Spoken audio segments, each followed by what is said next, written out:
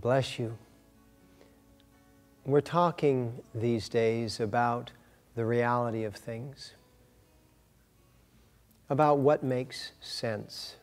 Do you ever have something, one of those aha moments when suddenly you're going, oh man, now that makes sense, that just the way it was phrased, that's what we're getting at, the reality of things.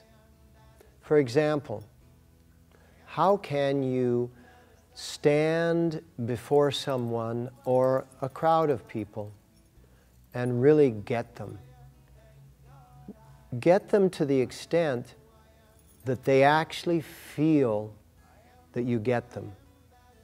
And then a lot less words are required, because when you get someone, they don't feel they have to explain themselves any further, and they don't need you to do a lot of explanation either.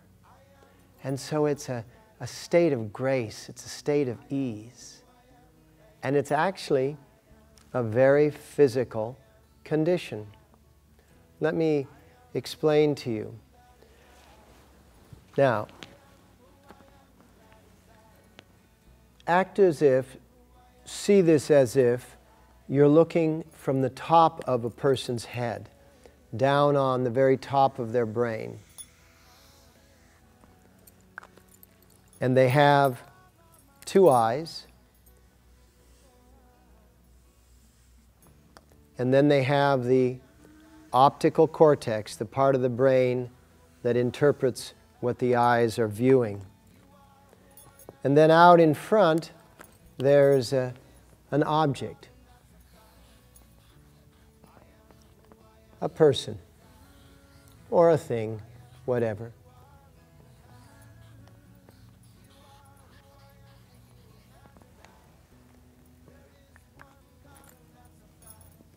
And what we have here from the eyes is we have two sets of optical nerves. One of them goes straight back, and the other one crosses in the middle. In the middle, where they cross, is the pituitary gland. Now, most people, when they're viewing, they're looking at some part of you, and that focuses the eyes. To really get someone, you want to look at all of them, and that unfocuses the eyes, but it absorbs the whole picture. Now, some people, and you've probably run into them, not even focusing on you, they're actually focusing on what they're thinking about you. And you can tell that they're not actually seeing you. They're actually thinking about you. So what I want you to practice in the reality of things is to view the total person.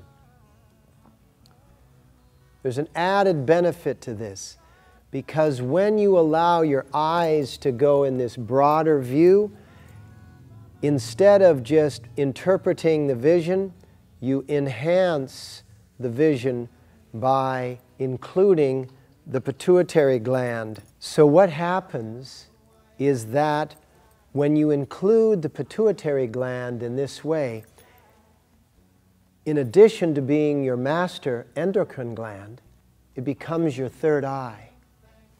And all of a sudden, you begin to receive information about this person that is so encompassing that they truly feel that you understand them, that you know them, that you get them.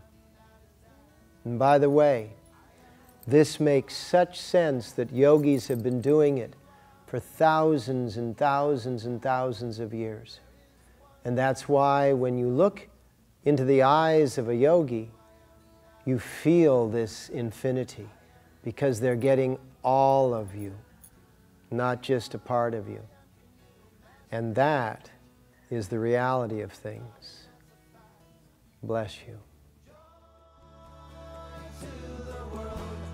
Peace on the earth.